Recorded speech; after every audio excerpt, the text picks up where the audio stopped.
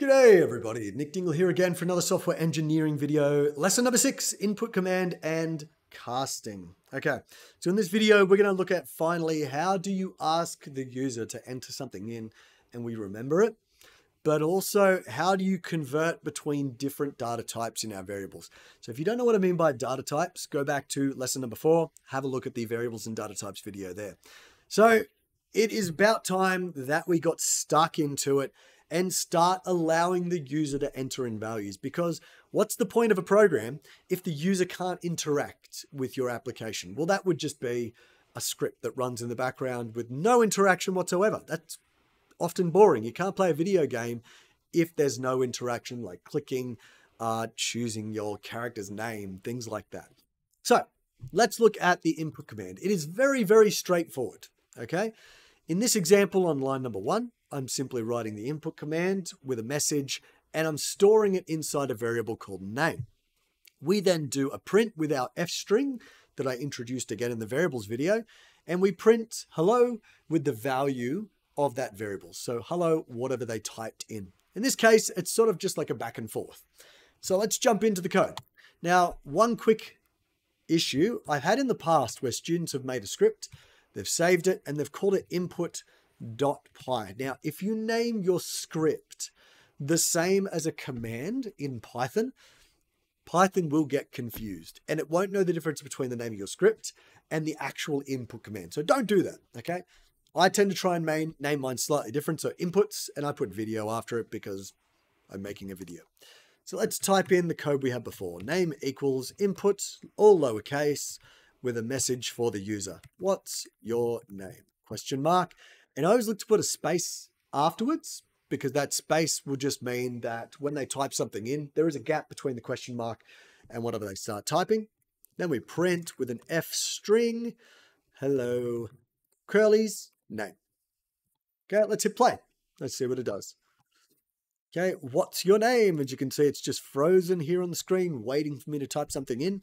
So I'll type Dingle, hit enter, and then it simply echoes hello and then whatever I typed in. That does mean you can type in whatever you would like, okay? It's simply going to store whatever is typed in that command. So how the hell does this work? Well, let's quickly break it down into 3 pieces. Now, I know this is out of order, but I've tried to show you what's happening on that first line of code in the order that Python will look at things. So the first thing it does is it finds that input command and it goes, oh, I've got to do something. In the case of print, it takes the message and puts it on the screen. With the case of input, it takes the message, puts it on the screen, then pauses your application. Okay. What it does then is it's paused until the user types in the enter key. So when the user presses enter, whatever they type in is now stored inside of whatever variable you have on the left-hand side. So if you forget, if you're using input for whatever reason, like so, and you forget to put a variable on the left-hand side, that line of code will still work. But what you type or what the user types in is not being stored anywhere, and thus it will not work. So if I run this program here, actually, let's type that down for a second. Okay. Press play. What's your name? I'll do Dogman again. Why not? What's your age? So see, it still works.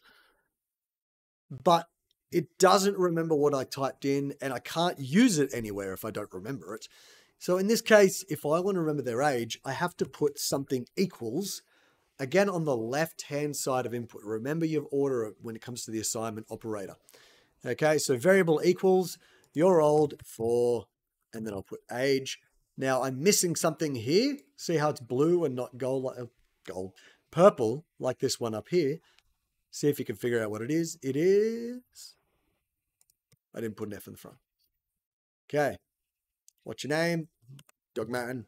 What's your age? 10. You're old for 10. Simple as that. Okay. So the input command is where things start to get interesting. What you can start having menus. You can start making a calculator. You can do a guessing game. You can do a horoscope. You know, when were you born? What's the word I'm looking for here for horoscopes? star sign, that's the word I'm looking for. And then you can do all sorts of really cool things because you've now got a bit of interaction. You can even make a really crappy chatbot. Like, how are you feeling today? They type in sad. Oh, you're sad. That's no good. Da, da, da, da, da. Now, obviously, you can make that more powerful later on with a thing called if statements. But this is where things start to get a bit interesting. So have a look at this code for me and see if you can figure out what this code will do. Pause the video. Let's move on. Hey, hopefully you got it right or wrong. So we have a bit of a problem though. When you use the input command, every variable that you make or assign a value to will be a string, okay, by default, because that's the behavior of input. Input always produces a string result. So that means when I typed in your name, name becomes a string. That's fine because that's what we want. Names are made of letters, okay, so they should be a string. Now, input for age would also produce a string, okay? In this case, it works because we're not doing anything like maths. We're not trying to figure out, how old they are or things like that. And we'll do that in a second. But you can't perform maths on a string, okay? Arithmetic operators work very different for strings than they do for integers. And have a look at this code here. Number equals input, give me a number. Number 2 equals input, give me a second number. And then answer equals number plus number 2, print the answer, and have a look at the result we get. I type in 1 for number, 2 for number 2, and then answer becomes 12. Well, actually, it's not 12, it's 1, 2, because again, it's a string. And when you do a plus in a string, it's not adding, it's what you call concatenate. And concatenate is a very complex word for put them together, okay? Put the left-hand side with the right-hand side, make them 1. All right, and in this case, it produces this 12 result, which is obviously wrong. So how do we get around that problem? Well, we use a thing called casting or converting, depending on which one you want. So you have to remember this. You have to put this into your head. Whenever you use input, it returns a string. And there's no way around that. You just have to do something afterwards or during to make sure it comes out as the correct data type. If you want an integer, you've got to convert it to an int. If you want a float, you've got to convert that to a float, all that kind of stuff. So how do we do that? Well, we use these lovely things called type functions. Now, there are 4 main ones. There are obviously, once again, a lot more, but we use these 4 here to either convert or check what data type our variables are. If we use what's called the type function, you literally use the word type, that's a command, and then you put a variable in the brackets, it will tell you what data type it is. So for example, if we jump back to here and let's print type name, like so. By the way, you don't need all these spaces. I just put them in there because they're a bit easier to read for people. If I hit play and it says, what's your name? Dogman. You can see it says class stir. Well, stir is short for string. Don't worry about the class bit. It's just telling us it's a string. Simple as that. And if I do the same thing for down here, type age, okay, Dogman 10, you can see that it is still a string. Age is still a string, okay? I know you probably believed me before, but I wanted to re-emphasize it. Anyway, so how do we get around that? Well, we can convert it between different data types using these converters. So stir, the string obviously, we'll take whatever variable we've got and attempt to convert that into a string. So if you look at this example, I've said A is equal to 10, stir 10, so the result would be, once again, 10, but you can see I've got quotes around it to indicate it's actually a word in this case. Now, integers, okay? If you want to convert anything into an integer, you use the int function, just being the shorter version of the word int. So if I do A equals 3.14, which would create a float, and I do int a, it will convert it down to 3 because remembering integers are only whole numbers in this case. Same thing for floats. If I create a string that equals 3.5 and I use the float function, it will convert it to a proper floating point number. So in this case, 3.5. So let's change up my code a little bit here. Instead of asking them, let's get rid of this bit. We don't care about that anymore. Instead of asking what's their age, I'm going to ask them, what year were you born? All right. And so we'll change this to year, like so. All right. And then what I want to do is I want to calculate how old they are. And the easiest way to do that realistically is to take the year you're in, okay, and then subtract what year they were born, and that will tell you how old they are. So let's give this a go, all right?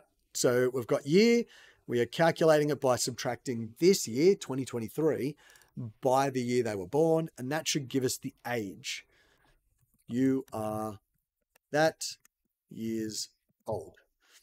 All right, and I'll leave this print type down here because I think it's good to have it for later. Press play. I am still Dogman. What year were you born? I was born in the year 2000, believe it or not. Don't believe it. And then I get this big, fat error.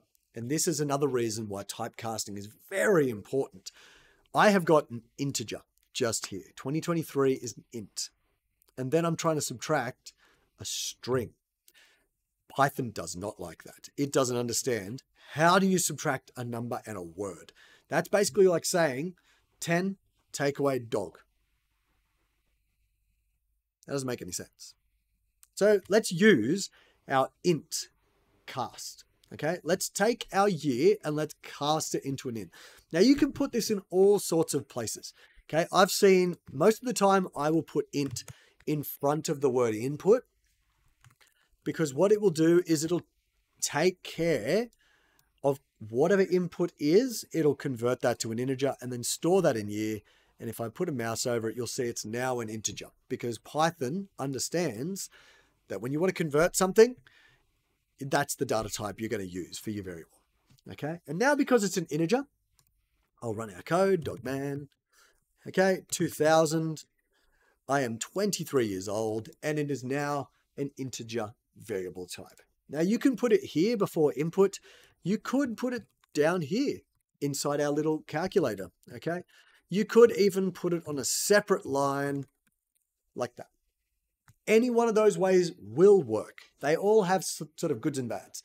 The goods about putting it up here inside the input is that the variable data type is set right at the beginning. And Visual Studio can tell me what data type it is from the beginning. Okay. The second one here. So in this second method here, if let's say, for example, I don't have the cast function at the top, well, that means it's initially a string. Then it gets changed into an integer. Now, good thing is Visual Studio is smart enough to know that that has to be converted to an integer. So on this line, it's a string, but this one is actually an integer. The problem is you're adding an extra step, okay? You're creating a variable, it's going to be a string. Then you're asking Python to change that into an integer. There's actually extra steps in the background there. Why don't you just put it up here on line 4 to make it simpler for Python? Okay, so that is one thing to note. Now, using int down here has its goods and bads as well. The good is obviously it's making an integer. It can do the maths and it does it easy for me. But what you'll notice if I run the code now, it stays as a string. It can do the calculation because for that one moment in time, it was an integer. But I'm not storing the integer version in itself. So for example, when I did year equals int year, what I'm actually doing there is storing the new version of year over the top of the old one. So it replaces it. But with this one down here, I'm not doing that. I'm just using it in a calculation. So thus it stays as a string. Okay. Maybe you do want to do that. Maybe you want to keep it as a string, but only momentarily use it as an integer. Okay. So it's really important to know where you want to cast. Personally, if I'm going to collect a number from the user, just put it up here inside the input function, because why not? It keeps it simple. It means I know what data type is coming out of that input. It's easy to do. Okay, moving along. There's a quick example for you. When I make 3 variables, I use the type function there just to see what kind of type it is. I've got, once again, using the input, you can see I'm converting it on line 3 because I'm just showing you an example there of how you can use that int function. And now I can do maths on it, which is lovely. And here is the first program fixed. And you can see I use the int. I've got an extra space there. That's going to hurt me. And when I do it now with 1 and 2, because I do the int functions, I cast them into integers, then thankfully it produces the correct result. And guess what, everybody? That leads us to the end of the video. Have a play around. Use the other casting functions as well. And in the next video, we're going to use it a lot more. So I'll see you in the next one.